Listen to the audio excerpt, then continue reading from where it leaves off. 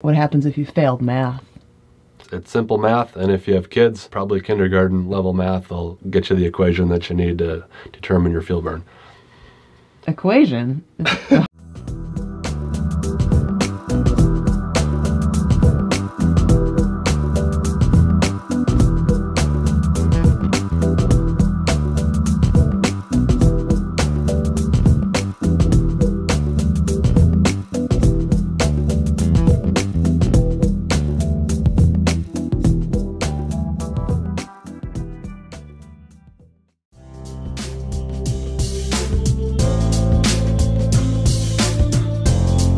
Being a boat owner isn't always rainbows and unicorns and cocktails at sunset. In fact, it's 80% work, probably even 90%, of maintenance, cleaning, or upkeep in some capacity, with hopefully another 10 to 20% of your time and money left over to explore new places and relax on the water. Having knowledge of your boat is a special superpower that gives you invaluable freedom to save the day when your world gets flipped upside down with a mechanical issue or routine maintenance. Being boat smart can also save you thousands of dollars each year in maintenance costs that I'm sure would be better spent elsewhere. Today, Sean's going to give you a tiny peek into our fuel system, which makes most of the Nordhavn magic happen. So here goes. Hey guys, it's Sean here from MV Freedom. We get a lot of questions about the fuel system aboard our Nordhavn, and today I'm going to take you on a tour through all the different various components of our fuel system and what makes a Nordhavn fuel system robust for ocean crossings. So there's not much up here in the Pilothouse in regards to talking about our fuel system. In fact, there's not even a fuel gauge up here, like your car or like your boat might have to tell you how much fuel you have. You'll notice our instrument cluster lacks a fuel gauge. Some of the newer Nordhavns may have a fuel gauge, but for redundancy and accuracy, all Nordhavn fuel systems have manual sight gauges. So let's go down into the engine room and talk about our fuel system.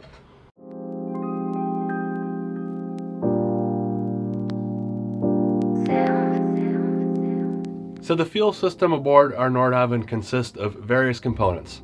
First, there are tanks for storing and supplying fuel. Next, there are manifolds. Manifolds are used for directing fuel between tanks and between the machinery. And third, there is filtration for filtering the fuel before it is utilized by the engines. While these fuel systems seem complex, Nordhavn does a great job documenting all of the various runs of fuel lines and tankage. So we'll assume the boat's empty. The very first thing that is needed to run the boat is to obviously take on fuel. Aboard our boat, there is 2 fuel storage tanks. There are deck fills on the exterior of the boat where a fuel nozzle is inserted and fuel is taken on. That fuel is then pumped directly into a storage tank. On our boat, there are 2 storage tanks. One is right off to the side of me. This is our starboard side tank. There's an identical tank on the other side of the boat, which is our port side tank. Each one of these storage tanks are really just a large vessel for holding fuel, and each one holds a total of 600 gallons. We add up both tanks, our boat has 1,200 gallons of holding capacity. On these storage tanks, you'll notice that each storage tank has a sight gauge. This sight gauge is used for determining how much fuel is in the tank. There's a graduated scale on the left-hand side of the sight gauge from 0 gallons at the bottom to 600 gallons at the top, and wherever you see the red dyed diesel allows you to determine how much fuel is in the tank. Our boat actually does not have an electronic fuel gauge, much like what your car would have, where you have an indicator needle. The reason why our boat does not have an electronic fuel gauge is simply a sight gauge is more accurate and more reliable. You don't have any electronic components that could be faulty. There's no calibration associated with a sending unit. So really the most robust system is to be able to take a visual glance at how much fuel is in the tank. If you had a faulty sending unit and you didn't completely fill up your tank and you went out to sea on a large ocean crossing and you ran out of fuel, that would be pretty embarrassing. So a sight gauge is very simple, effective, and robust. Each one of our tanks are constructed of fiberglass, and the tank is a double-walled tank and it is foam insulated in the center. So this effectively acts like a big thermos. What it does is it tries to stabilize the temperature of the fuel to minimize on any condensation that you can get in a fuel system. The next big difference with our storage tanks is how the fuel exits the storage tank and gets delivered to the engine. So our fuel doesn't go directly from the storage tank to the engine. It goes from the storage tank to a supply tank. But the way that that fuel goes to the supply tank is completely gravity fed. If you can imagine, we have a fuel tank, this big empty vessel, and there's fuel in here. Most fuel tanks on the top of the tank have a tube that comes down, and that tube is where fuel is drawn from the lower portions of the tank, and they're drawn up that tube into the engine. In a Nordhavn, all of the fuel is gravity fed, which means there's a fitting at the bottom of the tank, and the fuel is pulled directly from the very bottom of the tank. What's important about this, in most vessels that have a tube that enters in from the top, sediment and particulate in the fuel can settle at the bottom of the tank. And this usually isn't a concern if you're in flat, calm water. But where most people start to have issues with their boat is when they start to get into heavy seas. This particulate and this sludge at the bottom of the tank will mix with the rest of the fuel, be suspended in that fuel, and then will start to draw into that pickup tube, and that's when they're going to start to notice problems. The nice thing about having the fuel pulled directly from the bottom of the tank is nothing ever has a chance to settle. Any of the contaminants that are in the fuel are actively being pulled down into that gravity tube, and they're being filtered out as the fuel is being used, and they go into a supply tank where we actually have an opportunity to bleed off or remove any of that sediment from the fuel. The next two tanks that we have are supply tanks. So one of those supply tanks is located right here in front of me, and this supply tank is used for feeding fuel to our main engine and feeding fuel to our generator. So the way that fuel gets to the supply tank is by opening up either one of the valves from our storage tanks. So again, that storage tank, fuel gravity comes out of the bottom of our storage tank, and you can see there's two fittings on the top of our supply tank on the port and starboard side where that fuel enters into our supply tank. Our supply tank is a 40-gallon tank. All of the new fuel is delivered to the top of the tank. All of the fuel that is being utilized by the engine is actually drawn from about the center of the tank. The reason why the fuel that the engines are consuming is drawn from the center of the tank is this tank allows any contamination or water that's in the fuel to be able to separate, so that that separated contamination or water can actually be drained off so that you never draw it into the engine so it doesn't have an opportunity to clog a filter. As you know, if you have a fuel spill, or if you've ever been around a fuel dock at a marina and you've seen a fuel sheen, fuel floats on top of water. In this storage tank, at the very bottom of the tank, there's a valve that you can open up, and you can actually drain off any water, or you can drain off any contamination into a container where you collect it, where you can dispose of it properly. Any of the good fuel is going to be on the top half of the tank. So about halfway up the tank or a little bit further up the tank, there's actually a pickup fitting where the engine and the generator draw from. So this tank is very, very helpful in being able to separate any contamination to allow only fresh fuel to be delivered to our engine. Also, one thing that's nice about this tank, located at the bottom in that area where you would expect any water to accumulate, there's actually a water sensor. So if there's a high level of water, moisture in the tank, that sensor will set off an alarm up in the pilot house, and we'll know that it's time to come down here and open up that drain valve at the bottom of the tank to try to relieve any of that water or debris that might be in the tank. Another aspect that we like about the design of having a separate supply tank is all of the returned fuel that's unutilized by the engine gets returned to the supply tank and not the storage tanks. In a diesel engine, the fuel pump pulls in more fuel than the engine uses, and any of the unused fuel is returned on a return line, but that fuel generally gets warm since it's circulated through the engine.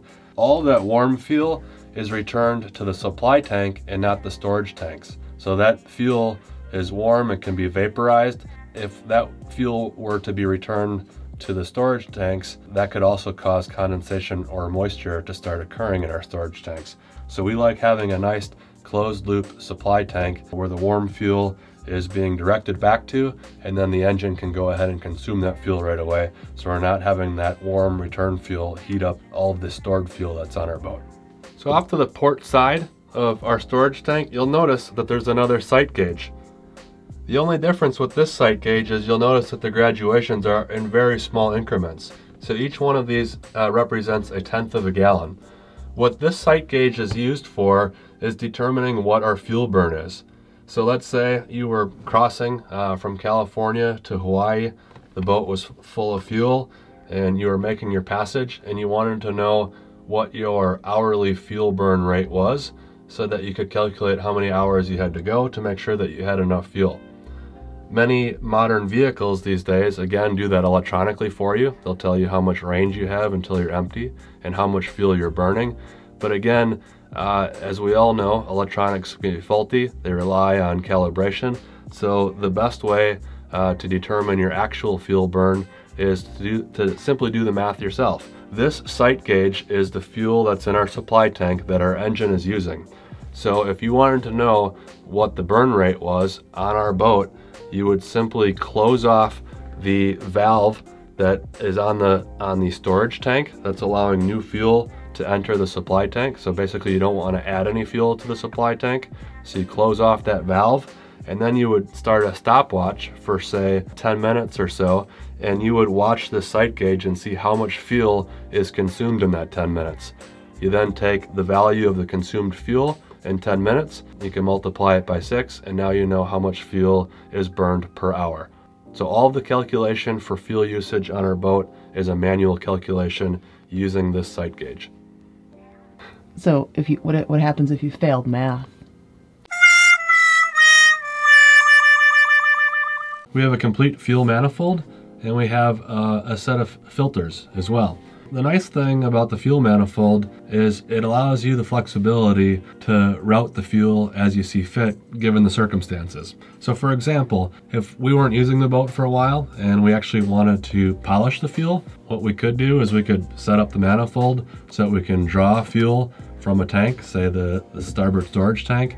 We can run it through a set of filtration and then deliver it right back to the tank. If we wanted to change the loading of our boat at all, we could actually move fuel from one tank to another, from the starboard tank to the port tank. The other thing the fuel manifold gives us the ability to do is clean fuel and deliver it up to a separate supply tank located in the back of our engine room, which is used to supply fuel to our wing engine.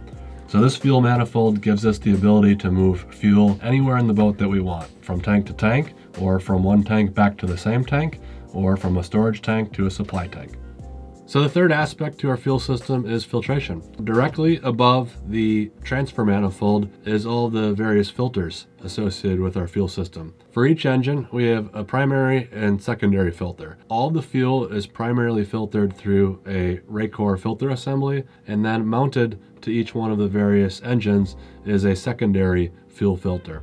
For our main engine, we have a dual Raycor assembly. Fuel that's pulled from the supply tank, the day tank that's supplying fuel to the main engine, will go through one of these filter assemblies. The nice part about having a dual filter assembly is if you were to clog a filter, in lieu of changing it, you can quickly switch a valve around and now start to draw fuel out of another filter that's already changed and ready to go. Also, on this dual filter assembly, we have a vacuum gauge. So the vacuum gauge is very helpful in diagnosing when the filter is starting to become clogged, so you know when it's necessary to change it. The next Raycor fuel filter that we have is our transfer filter. Anytime you're moving fuel around using the manifold, fuel will be pumped through this transfer filter. So this is very helpful for moving clean fuel up to the day supply tank for our wing engine. So that fuel will be filtered prior to getting to that supply tank. That's what this transfer filter is used for. Or anytime you want to polish fuel, clean any of the fuel within a tank and deliver it right back to the same tank, that is also another scenario where the transfer filter is used. And then the fourth Raycor filter that we have, it's smaller, you'll notice, in size, and this fuel filter is used for cleaning the fuel before it gets to our generator. So that concludes the tour of the fuel system aboard our Nordhavn. We hope you agree that it's very well engineered and it's a very robust system suitable for a trawler capable of ocean crossings. Until next time, cheers guys. Thanks for watching. Be sure to give us a thumbs up, subscribe to our channel, and hit that bell if you haven't already, so you'll be the first to watch our next video. And if you want to learn more about other systems on our boat, let us know at mvfreedomseattle.com or leave us a comment below and we'll do our best to share more soon. See you next time.